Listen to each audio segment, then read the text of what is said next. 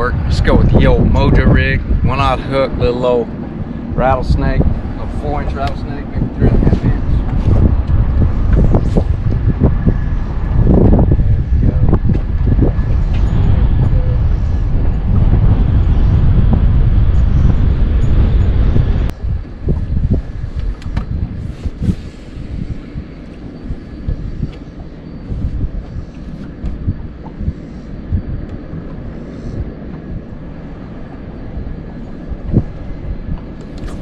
There we go.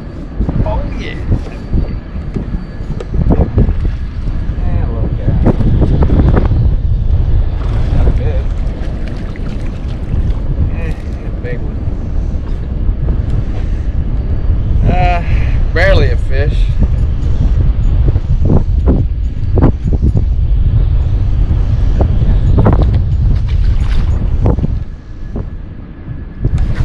There we go. That's a good one. That's a better fish. That's a better fish. All right. That's a better fish. Not a huge fish. Better fish. Better. Okay. Got a little something figured out now. And these fish are warm.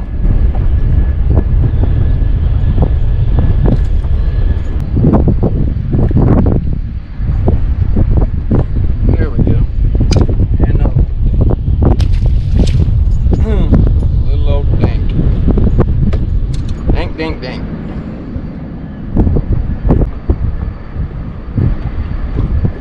One thing to do, unlike that kayaker back there, move through there. I found the fish, I'm on the fish, and there's fish here.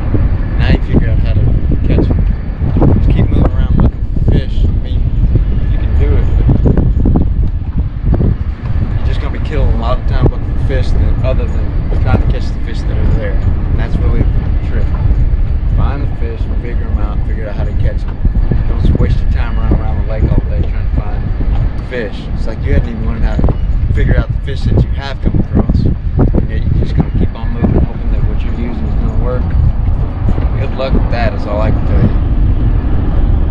you. Use your electronics, find the fish, and just go through a process of elimination until you start getting bit.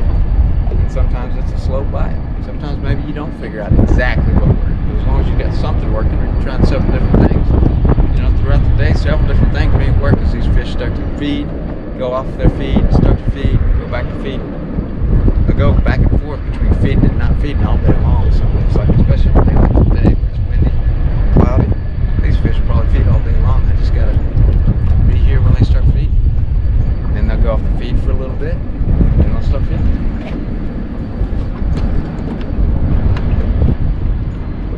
I think that's what they're doing, because you know you have electronics that takes a picture, you get your live scope, you see how much these fish move, you realize they're most of the time they're constantly moving. Most of the time they are constantly, now they'll hold in an area, but they don't just hold on one spot. Constantly moving and working this area.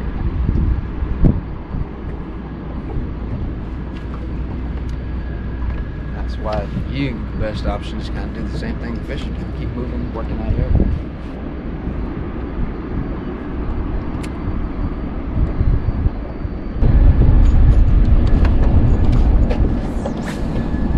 Let's go out to that ledge. Let's go find that ledge.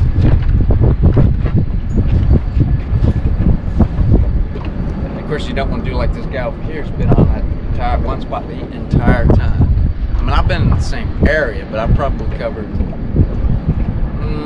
I'd say about 50 to 70 yards. I've moved my boat, fan casting around. Of course, about an hour, right at 50 minutes. I've been on this area for 50 minutes and I've caught 2 fish. I've seen a lot more down there, but I've got at least got 2 to bite. Little ones, but now I just got to keep working there trying to find the big one. Spent enough time on this lake yesterday knowing that there's not really many other places on this lake that are holding fish right now. At least that I've been able to find. So I work in an area that I know has fish. I try to catch the fish that I can catch, and when I get bored with that, I go home. The old adage, you can't make a silk purse out of a sow's ear. You kind of just have to fish what you got. Fish what you got.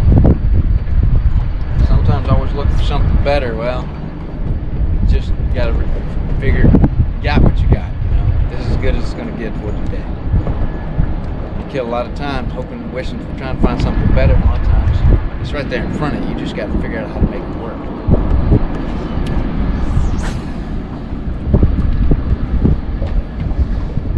Better's out there, but it's not like over on the other side of the lake. It's somewhere in this area there's a group of big fish. Somewhere. If there's little ones here, the big ones are here too. It's just, you got to keep covering water, working slow.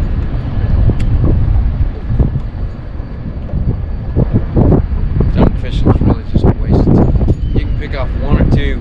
You know, if you're in a tournament, you have to get 5 keepers in the boat, and you're just running around looking for that, 2-3 pound bass, just to get a limit of keepers.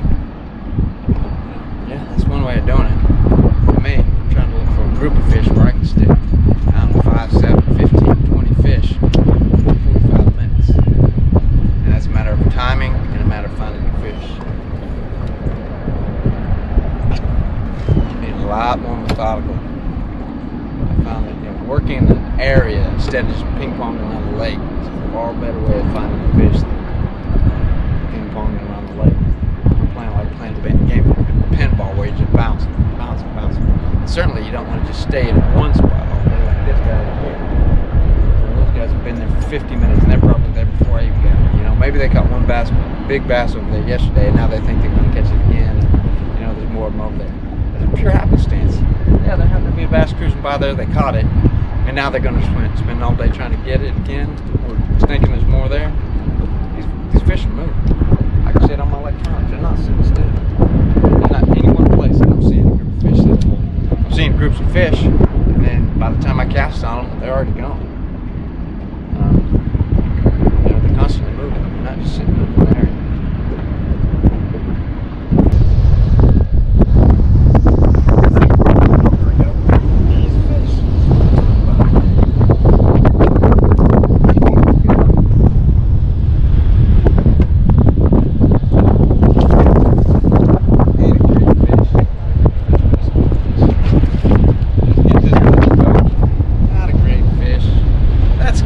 I'll take that.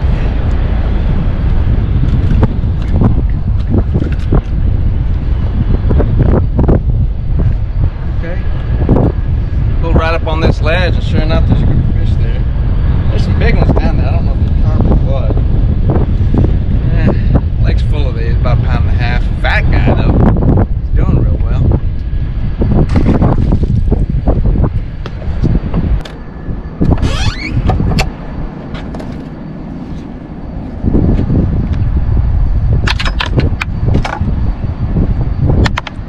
Just occurred to me. I think the reason I'm getting line stretched in there, I'm flipping these fish and stretching out that line right there, the rod tip. So I'm gonna stop doing that. I'm gonna start netting these fish, just in case I get big. Let's move it back. About 18 inches, 16 to 18 inches, a little bit better distance. A lot of times with the Mojo rig and the Carolina rig, it's actually the weight that attracts the fish. For some reason, they'll come up and they'll stare at that weight, and then they see something trailing behind it, and then they hit that bait. Don't know why, but that's really what's going on. Especially like if you got something clicking. They hear that clicking noise, and they come over because it sounds like crawfish or something. They hear that clicking noise, and then they see the bait trailing it.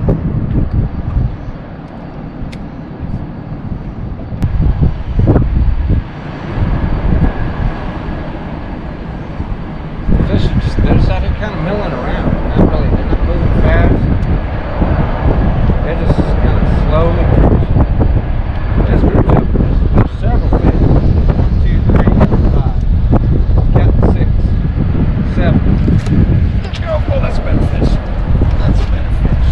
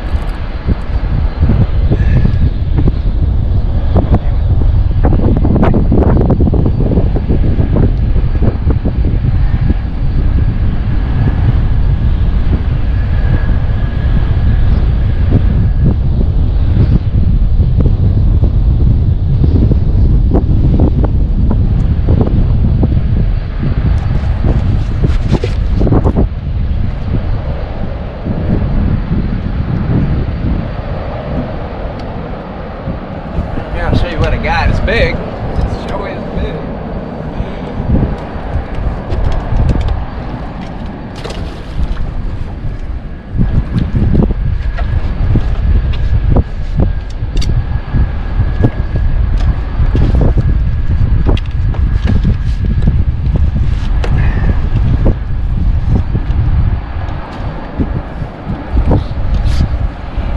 Get them in the net.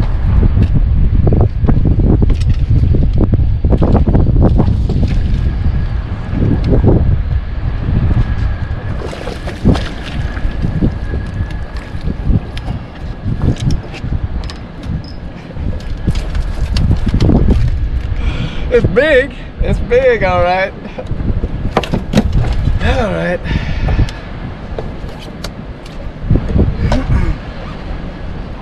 Told you there's some guys. Alright. That's a big one right there. Whew. Whew. It's hard to hold on to. Slimy and big and powerful. Alright, there we go. Big old guy, look at that thing. Hell of a catch. And I'm gonna put you back in now. There we go for the picture. That's a strong fish.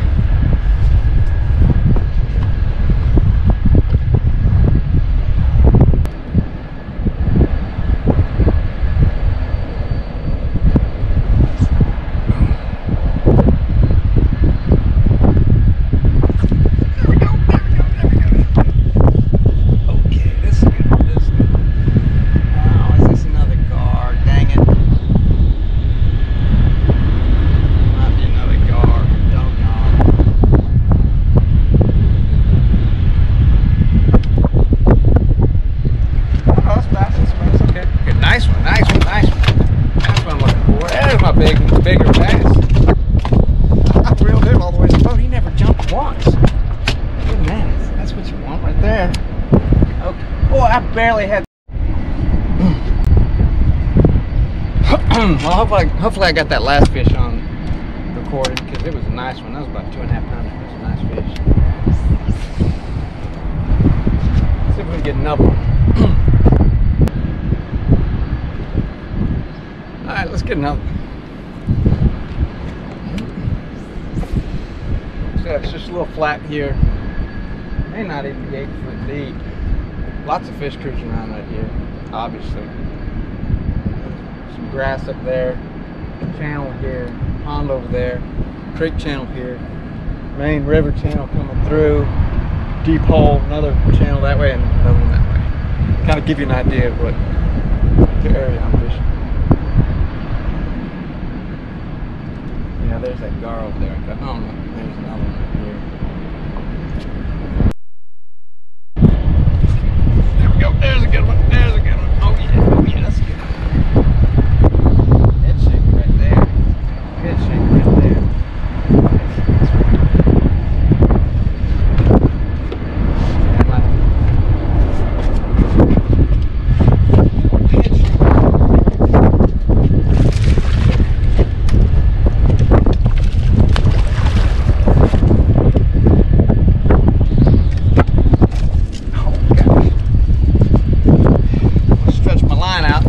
Head shaker right there. That's what I want. Good old head shaker.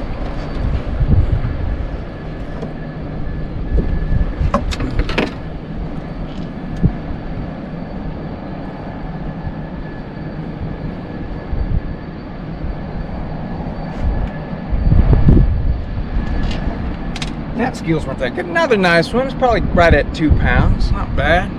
Good old head shaker. Good old 2-pounder.